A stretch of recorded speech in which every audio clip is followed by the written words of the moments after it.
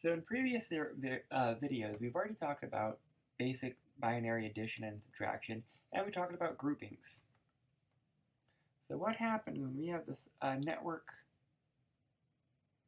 192.168.0.0 with a subnet 255.255.255.255.0.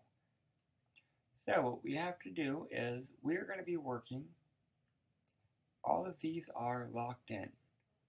Only this guy right here can be manipulated. So what we do is we look at the last group. What is the last one? Let's write all of this out in binary. 1, 1, 1, 1, 1, 1, 1, 4, 5, 6, 7, 8, 1, 2, 8.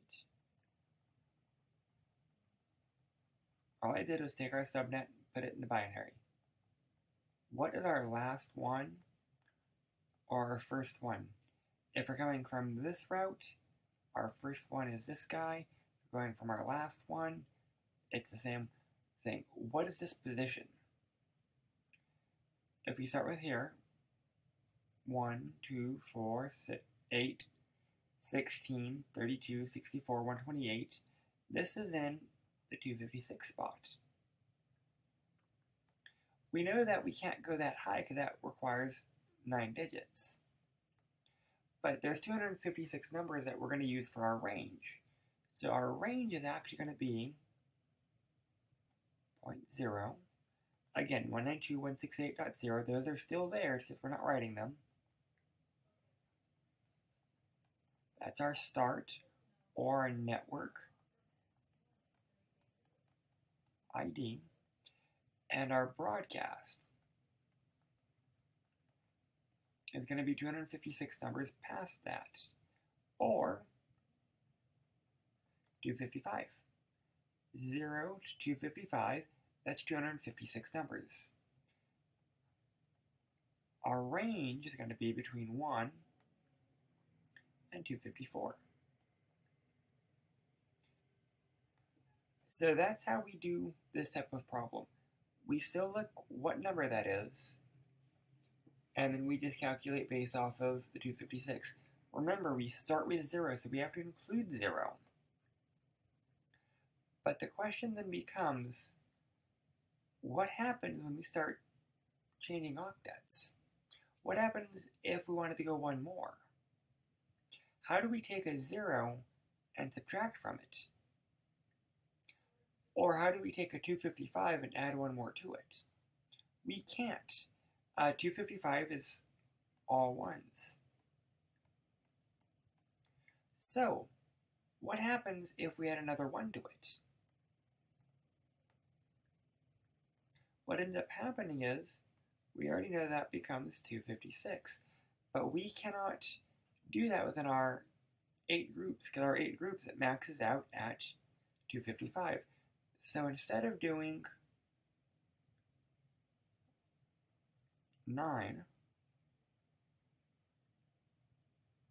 like that, we still keep breaking our networks into groups of 8. 1, 2, 3, 4, 5, 6, 7, 8. That way that 9th bit is actually in our 3rd octet, our 3rd group. That was an important concept because as we start getting into subtraction, for example, what happens instead of this, we have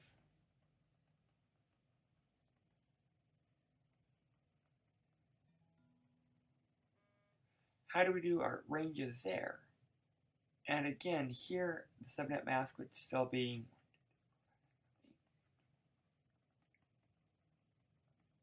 1, 0, 0, 0. Here our groupings would be in the 128.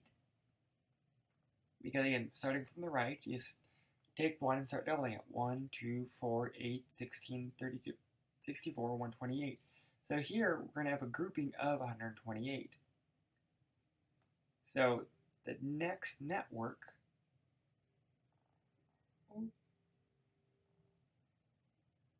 the next network would actually start with,